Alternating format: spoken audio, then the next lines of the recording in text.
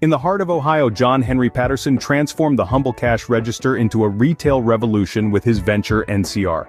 His bold strategies and pioneering sales techniques forever changed the face of business. Meanwhile, in New York, Thomas Watson rose from adversity, navigating legal battles and even dismissal from NCR.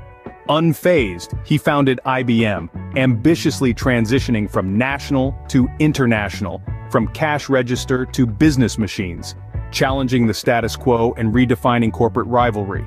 Their tale, a potent mix of ambition and scandal, forever altered the corporate landscape.